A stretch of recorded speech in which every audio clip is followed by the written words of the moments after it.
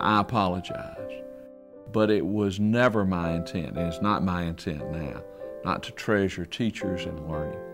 I accept Governor Barnes' apology for, first of all, realizing the mistakes that he made with the educators. The greatest failure that I had in education in my first term was not being able or not doing it.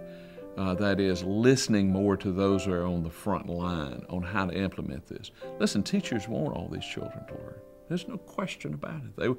They want these children to learn. And we have a common ground of lifting these kids up. And I think that Roy had the best interests of educators and students in mind at the time. He shouldn't apologize for wanting to make education better. I agree that I should have slowed down and I should have reached consensus better and listened better. And for that, I think it's the greatest failure of my administration. I don't hold anything against him. I think he was a wonderful governor.